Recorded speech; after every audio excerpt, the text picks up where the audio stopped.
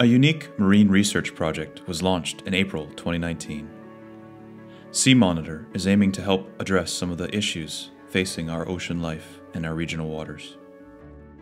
Introduce this. So I guess at the core of it, kind of the original thinking of it, there's a strong sort of salmon heart to the project, which is the reason for looking at that offshore movement of salmon and looking at that kind of survivorship out in the open water areas. That's the original idea, expanded very rapidly.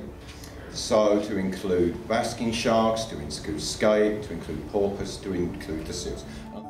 Delivered on an unprecedented scale, this is Europe's largest marine life tracking project. A variety of species are tagged with transmitters, sending out a range of information, including location and depth, with the data recorded as they pass a line of underwater receivers called an array. The information will help us better understand and protect some of the most vulnerable species in our seas.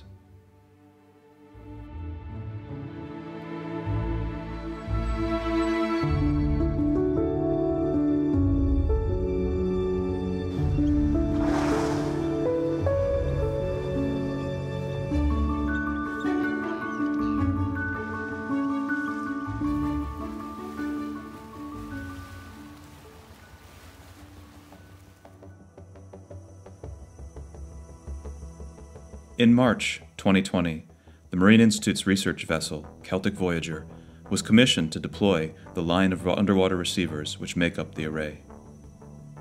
Using the latest in GPS and acoustic telemetry technology, these receivers will stretch from Malin Head in Ireland to Islay in Scotland. With the data collected, tracks and models will be generated to better understand species and the pressures they face.